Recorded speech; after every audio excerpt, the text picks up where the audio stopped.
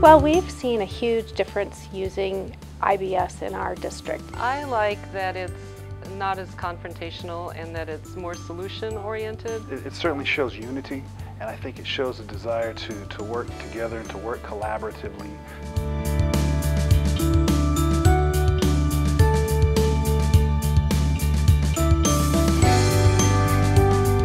We came to this as kind of a last resort.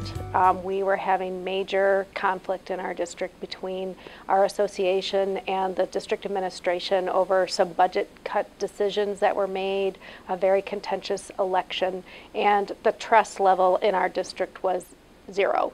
And what happened at the end of last year is two groups of people that couldn't be in the same room with each other wound up coming to agreements on some contentious issues. There's some relationships that are built, and there's trust that is built amongst the team, and it's not a two-sided debate or a traditional bargaining style. It is one team trying to address interests that are common to everyone to come out with a win-win.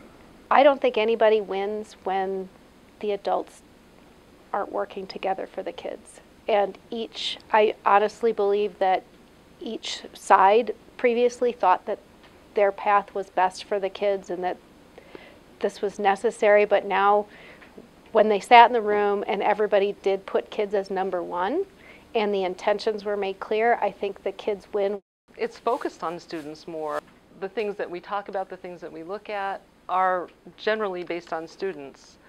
Yeah, teachers as well, but if teachers are doing well, they're going to do better for their students.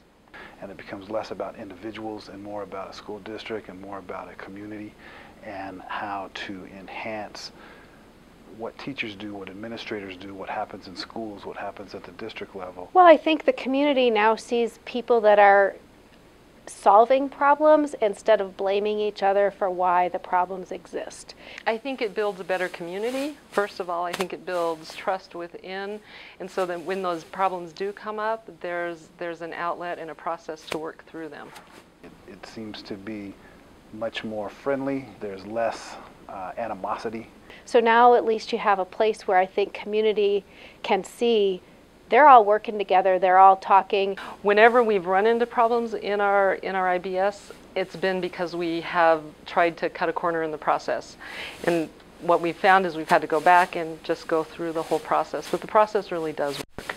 Community confidence has grown and people feel there's just a better, more positive attitude in the district. I think it's a good thing, and I think the more folks that hear about what IB is or IBS is and what it is not, the better off we'll be as a community and as a state when it comes to dealing with contractual or master agreement types of issues.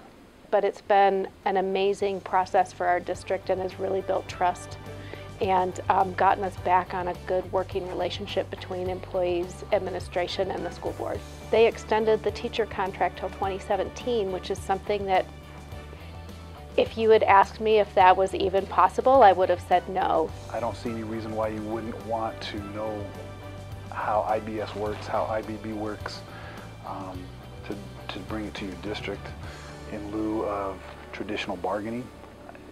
It's the way to go.